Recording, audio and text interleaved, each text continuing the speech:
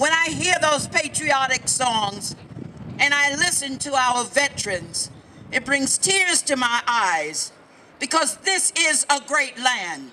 This is a great country. Our veterans have fought hard to make sure that we have the rights and the privileges we have today. This is only the land of the free because of the brave men and the brave women that laid down their lives. And now we have people in Washington who want to take these freedoms away. They didn't give them to us. God did shed his grace on us. God gave us the right to be free. And we're not going to let them take our freedoms and our liberties. That's what we're about. And we will not get tired. We're dealing with people who are con artists. They know they have conned us for decades. And we're here today to say, no more. No more. We have had enough. No more of your cons. No more of your lies. I don't want you telling me how cold or how hot to keep my house. I don't want you to keep telling me how much water it should be in my toilet or what sort of lights I should have. Who in the heck do they think they are? They are not our creators. And we need to stand up, stand tall, speak out, and don't give up. But I want us to stick together. I want us not to become weary.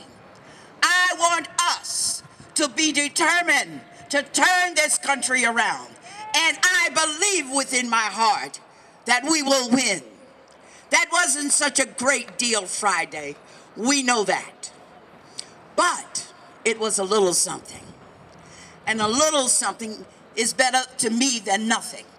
The two things that I love that came out of there is the funding for the abortions by federal taxpayer dollars was stopped in Washington, D.C., and also the voucher program was funded so that some of these inner city children who are really educationally, disadvantaged, miseducated. I'm telling you, I deal with children. I have standardized books for the 2nd and 6th grade. I give 6th graders 2nd grade tests, and they can't do them. They can't do them. So I know that they are deficient. I tell them, invest in yourself. I'm here to invest in you. Don't give up on you, and I won't give up on you. I don't get paid. I don't need to get paid. My pay is when they can read, write, and think. That's what I want. That's what I want. That's why I'm there. And thank God for the Tea Partiers. Thank God for what we've been doing. Thank God they're noticing. And they are afraid of us. Because we come in force and we mean business. May God bless America. Continue to bless America. And each and every one of you. God bless you. God bless you. Fight on. Fight on. Fight on. Fight on. They think that it's just whites who are involved in the Tea Parties. But I say, well, I'm a Tea Party member. And so they're a little baffled. So then they'll ask me, are you a Republican? I said, no, I'm a registered Democrat. So I double baffle them. It's about principle. It's about values. It's about loving this country. It's not about party. In January of this year, I was called the N-word by a black woman. January the 11th, I put it on my calendar. First time in my life. I don't care. And was it because she found out you were a Tea Party? No, because well, she doesn't know I'm a Tea Party. She would really call me something that. But because I'm trying to teach children in this setting the truth. Because the children have been brainwashed to think that white people are against them. I teach them about the Quakers. I teach how they helped during slavery. I teach those things. And that's what's upsetting to her. She wants me to teach them about Malcolm X. What did Malcolm X do to help improve the life of blacks in America? He was trying to increase a membership into the Nation of Islam. That's right. And when he came from Mecca, he didn't say, oh, blacks and whites could live together. Yes, he did, only under the banner of Islam, not with our Judeo-Christian foundings, under the banner of Islam. So she knew I knew those things. I told the children those things, and she got very upset with me. Call me the N-word. I don't care. I went to another meeting. What was it? One of the council members, I went to one of his meetings. Destroy capitalism, down with capitalism. They had a congressman from Brooklyn there speaking. Destroy, we don't need capitalism. This was at a councilman's meeting. This is a representative. Yes. And see, they define themselves as socialists. They are. And then they have a list of progressives. That's right, they are. But I infiltrate these agencies and go to these meetings just to see where their minds are at. And it's very discouraging. That's right. Well, that's why I stay where I'm at, because I'm able to talk to some people. One or two will have a change of heart, and they'll say, really, Margaret Sanger did this? I said, yes, let's look it up. You know, that whole Planned Parenthood, I mean, we live in Englewood, and it's an African-American community, and that's where Planned Parenthood is, all throughout the country. And you go into almost any black neighborhood, and the ones I've gone into, Planned Parenthood is there. Now, does that resonate? Do they understand that? No. So what could we do for people to understand that? Because it's really about eliminating, you know, black children. It is. Well, only thing we can do is try to teach, educate them. Like this one gentleman, when he looked up Margaret Sanger and he saw that, he says, you know what? I think I might become a Republican. So you don't know how many people you'll talk to. And then I've talked to people, you know, one-on-one, calm it down, you know, I have to bring myself down, you know, and some of them are receptive. So you're absolutely right. So it's really one person at a time, right, Barbara? That's what you have to do. And you can't get weary, you can't get tired, and you can't give up. Now, some people are lost, gone. Those people, I say, conversation through. But others who are open, it's worth it. Well, that is great advice. Thank you. You're more than welcome. Thank you so much. I have always loved politics. It's been something, it's been an interest to me. I love history.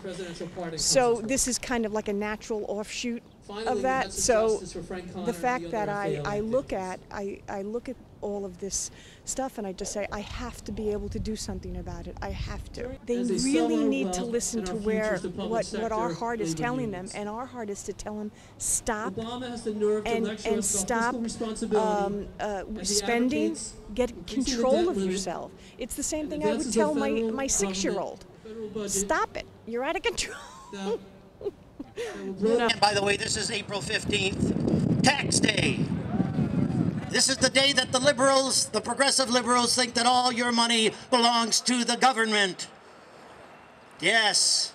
In fact, that's why they call it the IRS.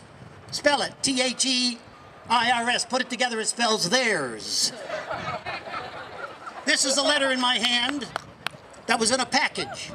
This package was sent to the Internal Revenue Service in reply to their demand for $3,429 in taxes owed by this man. The man wrote in the package, he said, "Dear sirs, in this package, please find an article from the New York Times stating that the Pentagon paid $171.50 for a hammer, and NASA Space paid $600 for a toilet seat. As to the $3,429 that you claim I owe you, in this package, please find 4 toilet seats and 6 hammers, which is payment in full."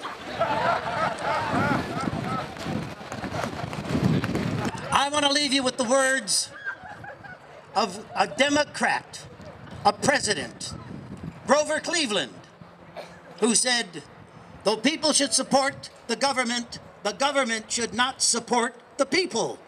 It makes a lot of sense, because we have a socialist-leaning government now that wants dependency. Everybody should be dependent, and once you get dependent on the government, you don't want to give it up. There were 3 men in a park. One had his leg in a cast, one had his arm in a cast, the third had a pair of crutches. And a man came walking by with wild hair and wild eyes. And he looked at those 3 men, he said, "I'm a healer, and I can heal you." And he put his hand on the leg cast, he said, "I can heal you." Man said, "It's tingling, it's quivering, I can feel again, you healed me." He turned to the man with the arm cast. He put his hand on the arm cast and said, I can heal you too. Man said, it's getting warm. It's vibrating. I can feel again. You healed me. He turned to the third man with the crutches. Guy with the crutches says, don't touch me. I'm on disability. Ladies and gentlemen, you've been wonderful. If there's anybody from the newspaper and you like the show, remember my name, Danny Curtis. If you didn't like the show, remember my name, Tim Adrians. And let's all chip in and get him a coat. Thank you, Danny. If you allow the doctors of New Jersey to give you 1/2 a day a week to take care of all the Medicaid patients, all the illegal aliens, everybody that crowds our emergency room, if you let us take care of them for free, no codes, no claim forms, no bureaucrats, then all we ask the state is that you cover our liability, our malpractice for entire office. You would save the state of New Jersey $2 billion. Why do we know that? We did studies that show where the Medicaid dollars go. And the taxpayers basically are paying for the insurance companies to administer a Medicaid system that doesn't pay the doctors, period. That's why they can't find doctors. The specifics, the insurance companies receive $500 million to pay the doctors, all the doctors, 90 million, excuse me. $500 million to pay 90 million. Who's pocketing all this money? CEOs, executives. We have a website, njaaps.org, and you can look on that and follow the progress of this law that is now being drafted by about 6 legislators. They're very interested in it. They're putting it together to give us free malpractice coverage if we provide health care for the poor for free, 4 hours a week. And it's an idea whose time has come. The doctors are all for it. We'll do it.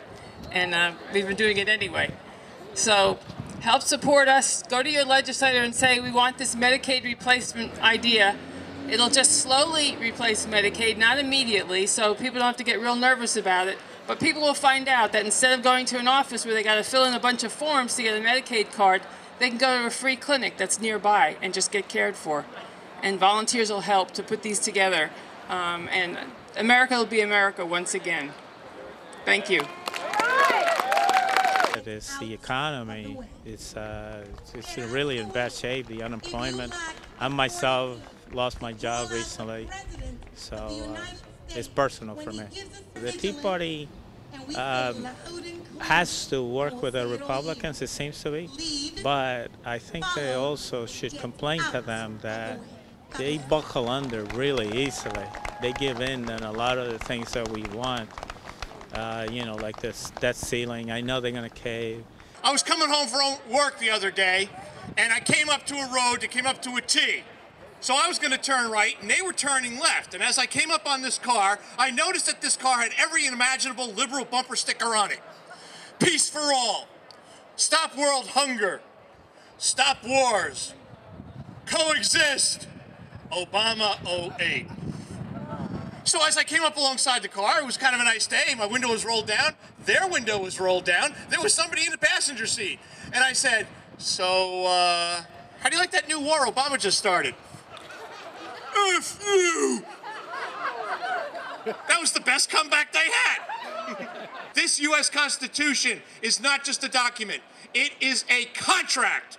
It is a contract between the various states and the federal government. And it says that those powers not specifically given or enumerated to the federal government belong to the states and to the people. I'm an American. I hold to the Constitution. I hold to a representative republic.